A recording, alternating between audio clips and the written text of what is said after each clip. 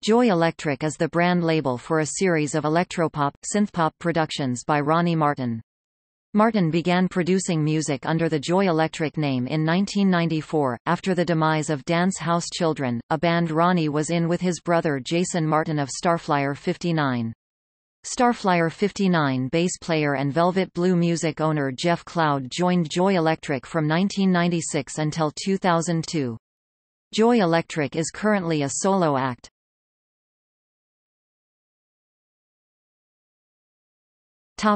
Pre-Joy Electric history.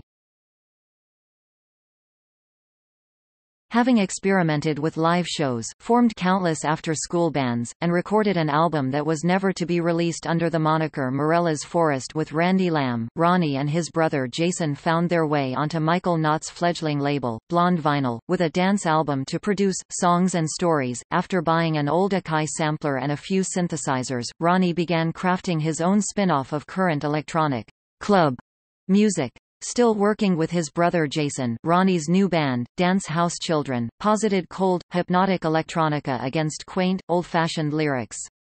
After producing another album, Jesus, Dance House Children found Jason leaving to pursue his own musical endeavors, Starflyer 59.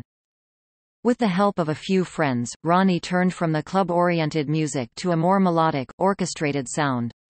A large range of instruments were used on his third album, containing timpanis, Moog synthesizers, and far more exotic sounds than anything he had previously produced.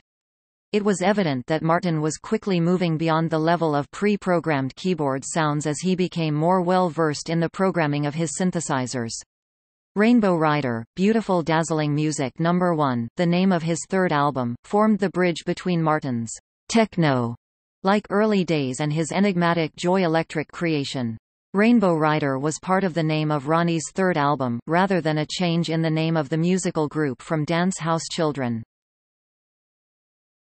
Melody and 5 stars for failure. During the process of writing his fourth album, originally intended as Beautiful Dazzling Music No. 2, then Fairy Tale Melodies, some tooth and nail promotional material came out with this name, and then later to be renamed simply as Melody, Martin found the sound of his project changing radically.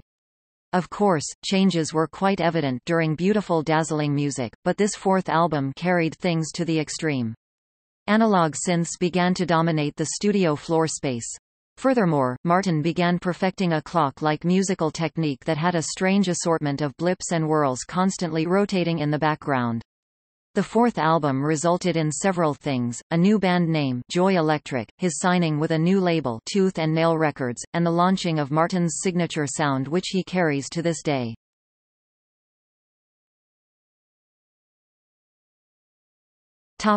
We Are the Music Makers and Old Wives' Tales. By this time, Martin became increasingly fascinated with the idea of musical purism, finding inspiration in 70s electronic bands that were purists out of necessity, having nothing but simple analog synthesizers with which to assemble an entire collage of blurpy sounds. Martin delegated nearly his entire studio to the closet and vowed to build an album up, brick by brick, from the sounds of just one master synthesizer. Under this constraint he went to work designing, programming, and storing all his sounds for the new album in a Roland JD 990. Putting all his eggs in one basket, or synthesizer in this case, left Martin particularly vulnerable to one perennial problem: his synthesizer's storage memory got wiped clean. It's uncertain how this happened, but halfway through the new album Martin found that all his work had been lost. Martin had to begin again from scratch. Taking this opportunity to reconsider his approach, he decided to move into an even more purist direction than before, determined to create a cohesive synthesizer concept album with a medieval, Tolkienesque feel. Since the first half-completed album is no longer in existence, it is impossible to gauge just how radical a change this was from Martin's original effort. We Are the Music Makers includes Arthurian songs of dim castles, assemblies of knights riding out to battle, dedications to monarchy, and crumbling recollections of Christendom. This medieval theme was unusual subject matter for a mid-90s electronic album. Of all his albums, Martin consistently cites this as his least favorite. On top of feeling burnt out from the amount of work he put into the album, he came to feel in retrospect that the album's more experimental sound concealed a somewhat subpar group of songs, in terms of hooks and melodies. Some find the album shows Martin's inexperience at this new, purist model. However, other fans claim that this album contains some of Martin's most memorable and emblematic work, including Burgundy Years, Hansel, I Will Be Your Friend, and I Beam, You Beam. Martin quickly followed this album with yet another EP, this one titled Old Wives' Tales. While retaining the Black Forest fairy tale theme, he dropped the darker, gothic strains and produced a set of songs mixing pop and nostalgia. Joy Electric, in some way or another, has always been an escapist band, leading the listener into a sort of musical land largely unfamiliar and isolated.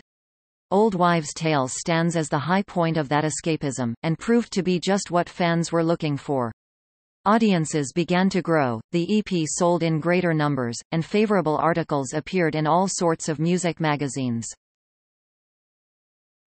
Robot rock and Christiansongs. Riding this building wave of popularity, Joy Electric began commanding greater respect both abroad and at home. This attention at tooth and nail was especially critical, leading to a series of albums that were designed to, and indeed succeeded in, garnering some degree of commercial success. Music videos were made and became more widely distributed. The music moved out of cult circles and picked up new fans in rapid numbers. Robot Rock was the first album to capitalize on this. The album moved away from the world of bedroom production and into professional studio hands. The vocals came across as polished and well-groomed. Having practiced on his analog synthesizers for years, Martin commanded better control of his synthesizers' sounds. To showcase these growing skills, the songs were generally more sparse. The entire album harked back, more than any other release, to his groundbreaking work in melody. Following his pattern, Martin released an EP as well, titled The Land of Misfits, containing monosynth, 3 remixes of songs from Robot Rock and 1 new song. It was generally considered a disappointment by fans, containing only 1 new song along with reworkings of songs from Robot Rock. Eventually another EP materialized, the Children of the Lord maxi single. While still including covers on the EP, Martin this time brought some greater variety to the release. 2 songs covered radically different influences, punk rockers MXPX and 70s singer Keith Green. The last song was a Cloud 2 Ground remix of a song from the upcoming album. In 1999, Christiansongs was released. Concerning the title, Martin explained his frustration over Christian music groups attempting to downplay their religion in hopes for greater commercial success.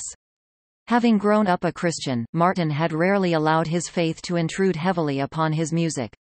He nevertheless disapproved of statements like "We're Christians but we're not a Christian band." In contrast, and to set the record straight for any fans, Martin's new album title left no doubt concerning the matter. Christiansongs contain some of Joy Electric's most overt references to Christianity, exhorting believers to remain strong, lift up your hearts, singing musical prayers of religious dedication, Make My Life a Prayer, which was a cover of a song written by Melody Green, and proclaiming general obedience to God, True Harmony. But the album contained deep lyrical divides. The religious songs were overwhelmingly religious. The other half of the album was, more or less, the usual Joy Electric fare. Christiansongs also demonstrated Martin's ability to move beyond bubbly happy songs that critics condemned for being too shallow. The album showcased a wide range of feelings, spanning to familiar exuberant territory all the way into new, darker directions.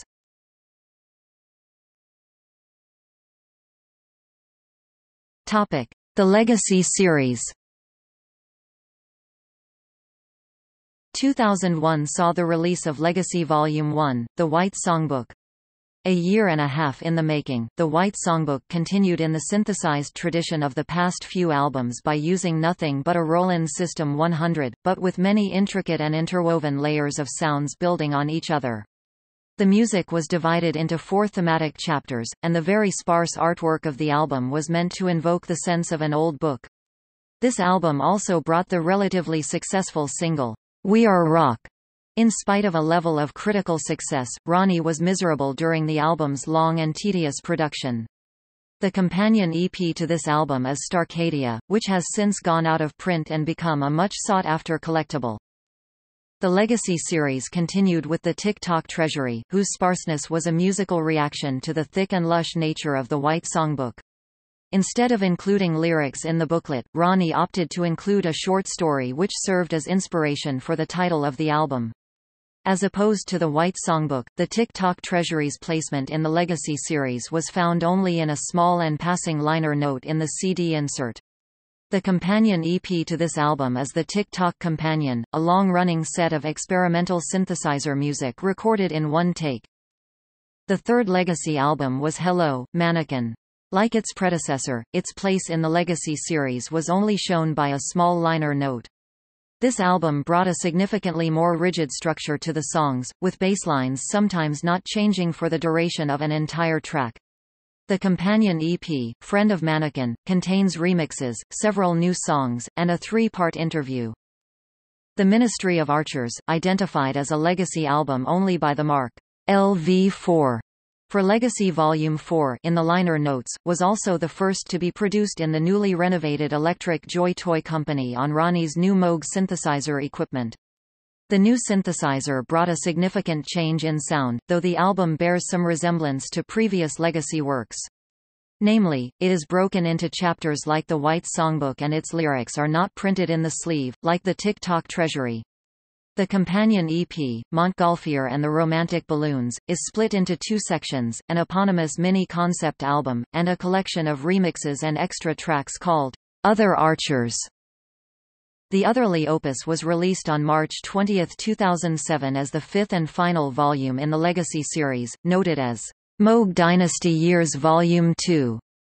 The album includes some of the most intricate vocal work on a Joy Electric album to date. Thematically, the album is split in two halves. The first half is known as the Otherly Opus, while the second half is The Memory of Alpha, a mini-concept album about antediluvian times. The album's companion EP, Their Variables, contains remixes of all songs on the Otherly Opus as well as two new songs. It was released on September 18, 2007.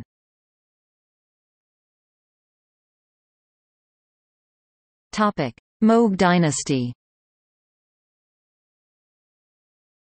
Continuing on the Moog tradition of the previous two albums, Joy Electric's album My Grandfather, The Cubist was released May 27, 2008. The following year, two EPs were released. Early Cubism is a digital download consisting of demos of 3 tracks from My Grandfather, The Cubist, while Curiosities and Such contains 6 new songs. In 2009, Joy Electric released Favorites at Play, an album composed of covers of artists such as Coldplay, The Killers, Blink-182 and more.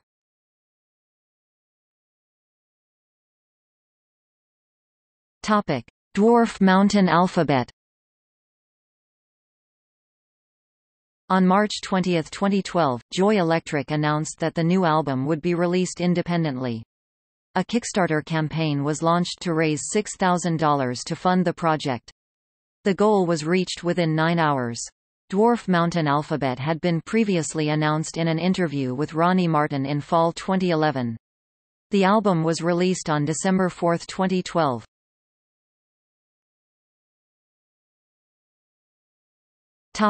Discography.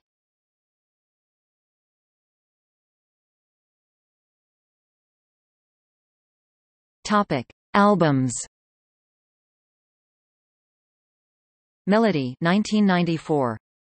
We Are the Music Makers 1996. Robot Rock 1997. Christiansongs 1999. Unelectric 2000. The White Songbook 2001. The Tick-Tock Treasury 2003. The Magic of Christmas 2003. Hello, Mannequin 2004. The Ministry of Archers 2005. The Otherly Opus 2007. My Grandfather, The Cubist 2008. Favorites at Play 2009. Dwarf Mountain Alphabet 2012. Topic: Compilations. Art Core, Volume 1, Tooth and Nail Records, 1995, Track 1, Sorcery. Art Core, Volume 2, Tooth and Nail Records, 1996, Track 3, Transylvania, Happy Christmas, Beck Recordings, 1998, Track 2, Winter Wonderland, Moms Like Us 2, Volume 1, 1999, Track 3, Sugar Rush, Track 4, Girl from Rosewood Lane Remix, Track 5, Electric Car, New Music, Volume 1, Plastic Music, 1999, Track 12, Come In, Brother, New Music, Volume 2, Plastic Music, 2001, Track 18, Parlor Inventor. The Art and Craft of Popular Music, 2002. Topic: EPs and singles. 5 Stars for Failure EP, 1995. Old Wives' Tales EP, 1996. The Land of Misfits EP, 1998. Children of the Lord single, 1999. The White Songbook, unmixed, unmastered songs from the full-length album single, 2001. Starcadia EP, 2002. The Tick-Tock Companion EP, 2003. Friend of Mannequin EP, 2004. Workmanship 7 inches, 2005. Montgolfier and the Romantic Balloons EP, 2005. Workmanship CD reissue EP, 2007. Their Variables EP, 2007. Early Cubism EP, digital download, 2009. Curiosities and Such EP, 2009.